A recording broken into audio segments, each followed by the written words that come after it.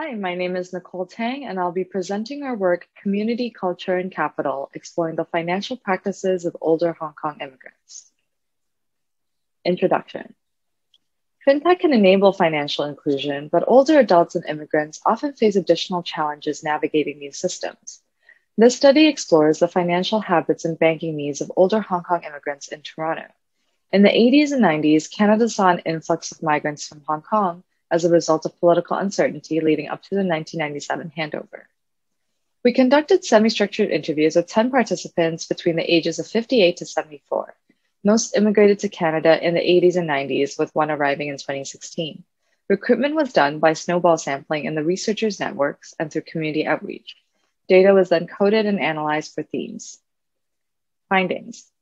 We explored how immigrants chose their first Canadian bank, which was based on 4 factors: recommendations from friends and family, familiarity in their home country, language, and geographic convenience. Participants' attitudes about digital banking were mixed, with some actively using online banking tools and others avoiding them outright due to security risks. Computers were more commonly used than mobile devices.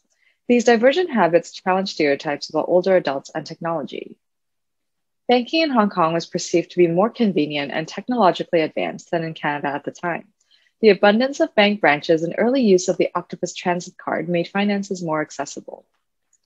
Hong Kong's cash culture was also stronger, with cash being used more for gifting and dining out.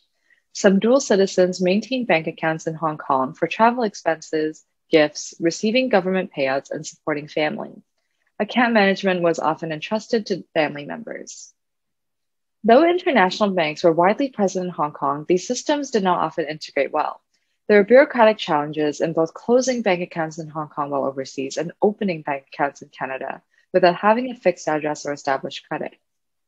Discussion. We highlight several considerations for designing financial services. Existing infrastructures and familiarity with technology like credit and debit cards help facilitate banking adoption in a new country. The use of financial tools requires a high level of trust. Personal finance is still a touchy subject, and trust is required for a sense of security and confidence. Immigrant adaptation is based on deep intra-ethnic ties. Friends and family members are frequently involved in financial decisions, settlement patterns, and maintenance of bank accounts back home. The design of financial services and tools cannot be done in isolation. It is important to approach design by evaluating contexts of use, communities, and cultural practices in order to counteract generalizations of older individuals and immigrants. Further work can look more deeply into specific cultural aspects of Hong Kong immigrants, like multi-generational households, language brokering, transnational remittances, and current fintech innovations in both Hong Kong and Canada. Thank you for listening.